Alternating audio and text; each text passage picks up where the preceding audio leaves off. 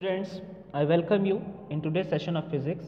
As you all know very well that we are discussing a topic electricity.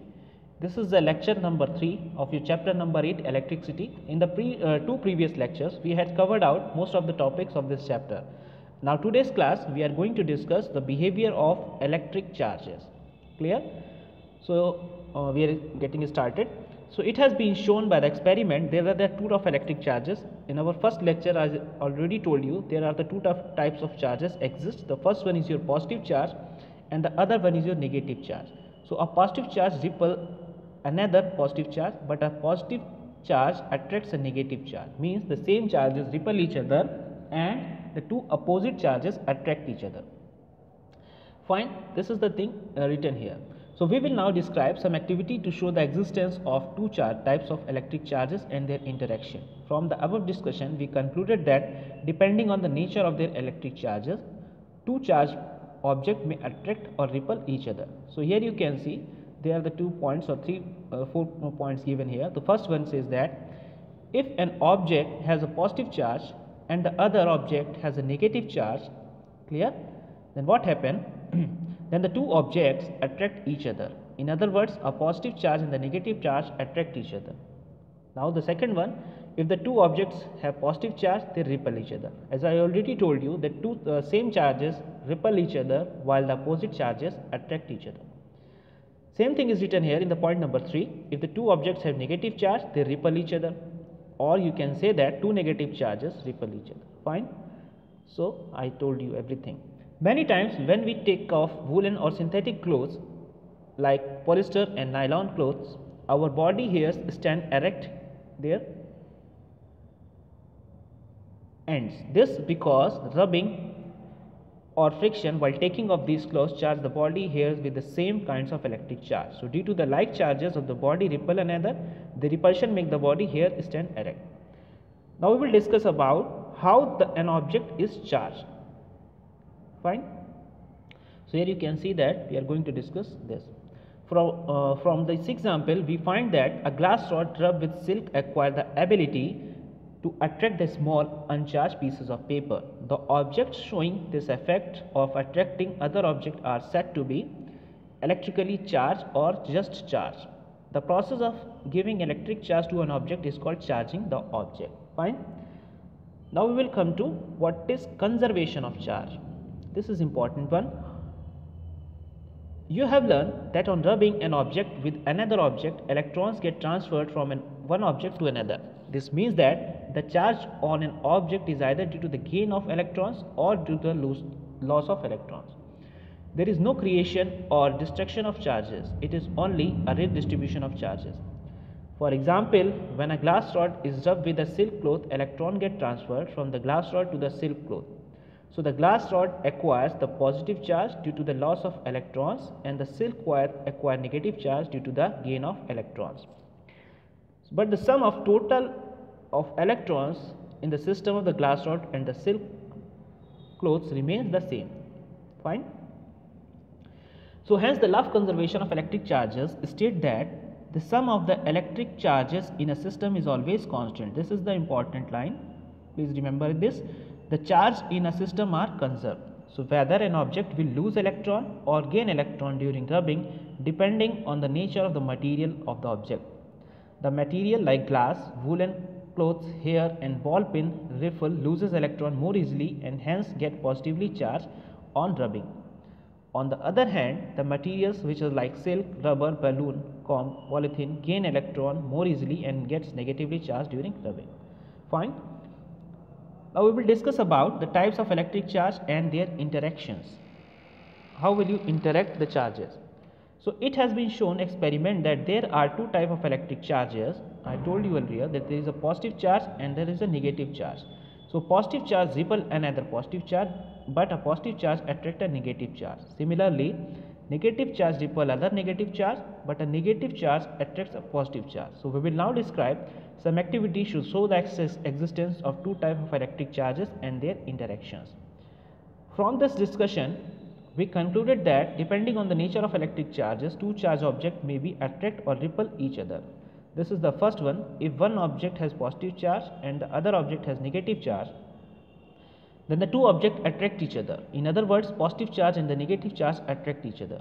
Clear? This thing we already discussed in our topic.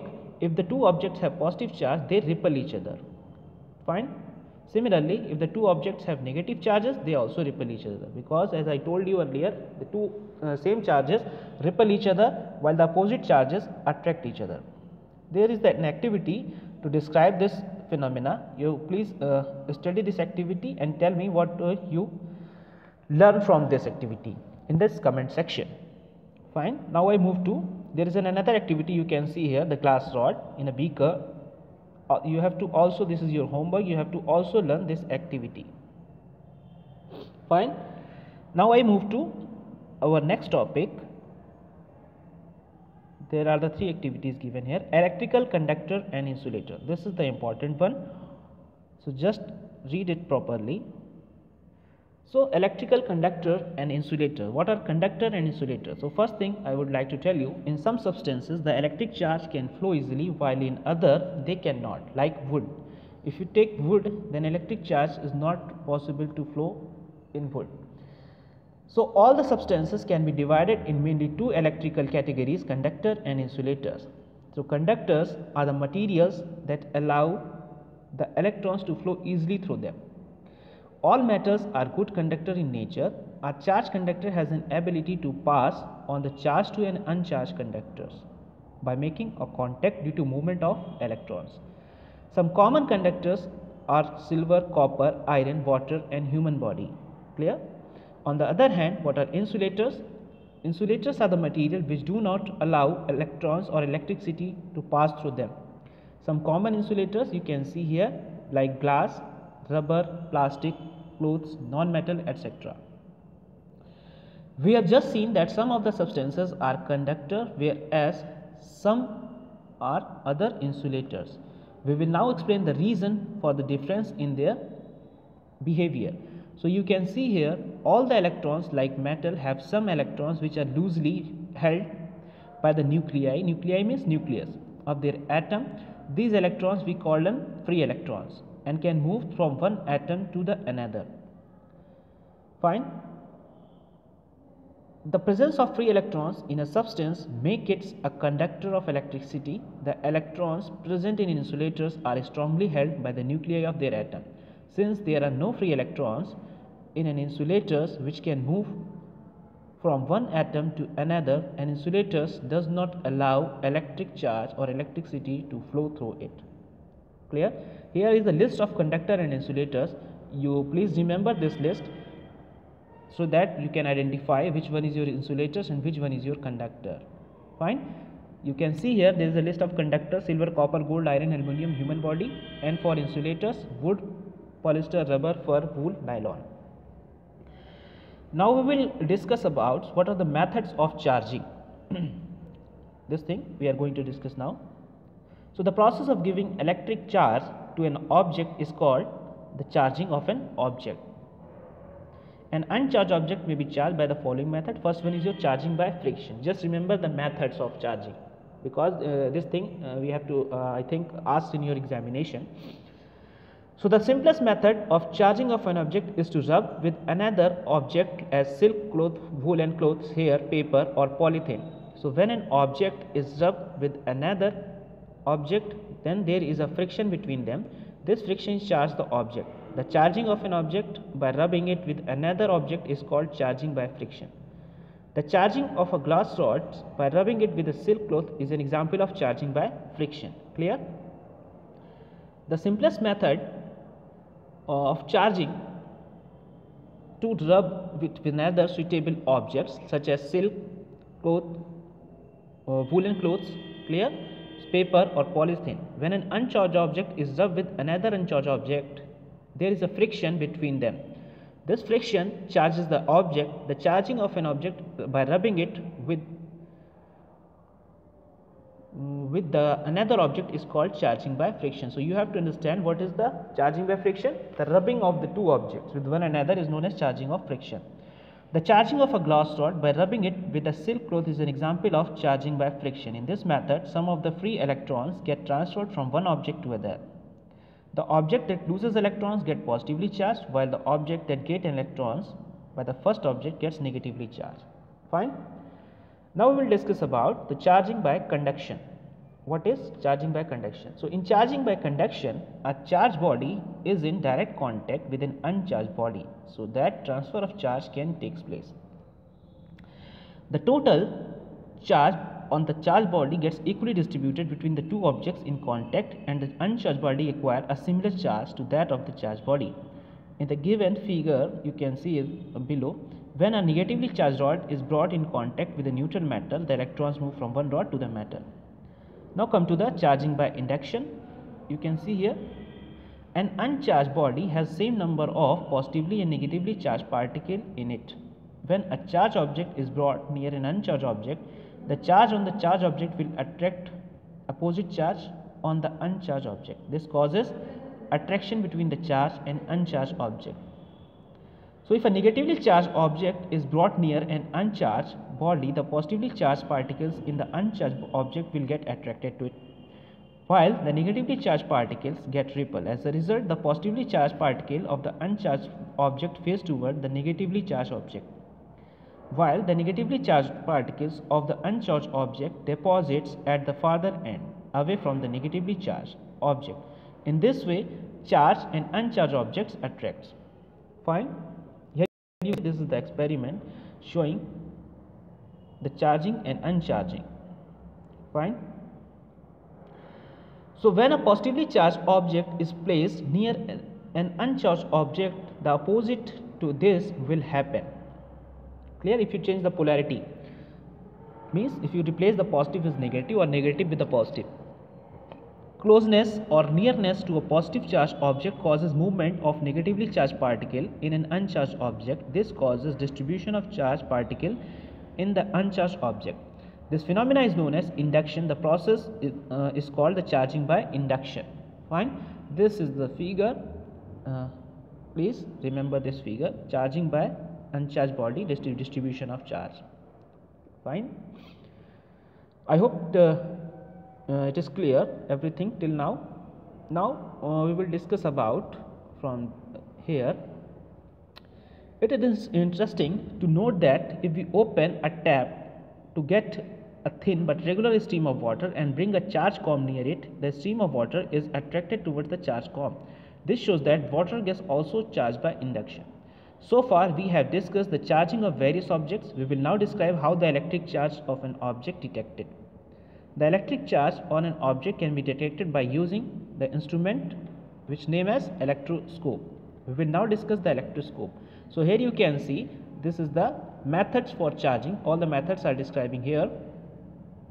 What are the methods? First one is your charging by friction. The second one is charging by conduction, and the third one is charging by induction. I hope it is clear. Now we will move to what is electroscope. You can see here the next topic is electroscope.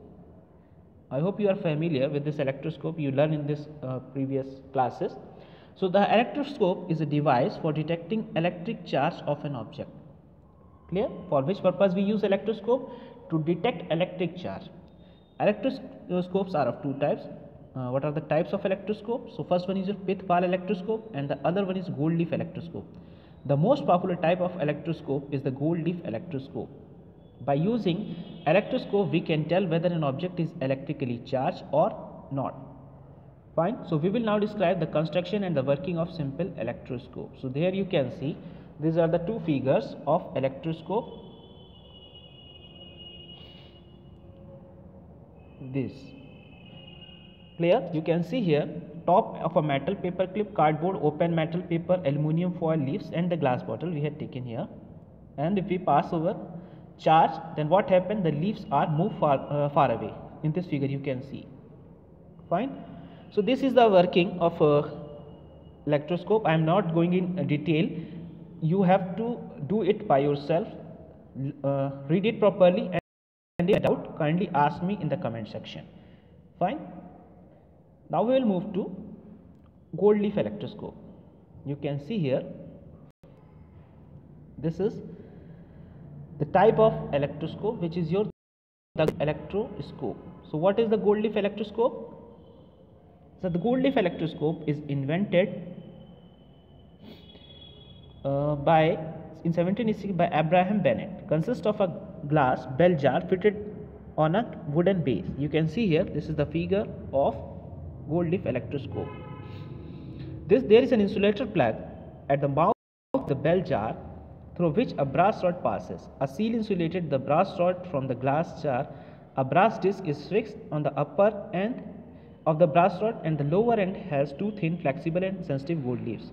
There are two earth metal foil strips on the either sides of the gold leaves. They increases the sensitivity of the electroscope by taking any charge leakage from the glasses. If an excess charge accumulates, the gold leaves they stretch out, touch the strips and get discharged. The charge protects the leaves from and current. Clear? I hope this is clear. So students, I am ending this lecture.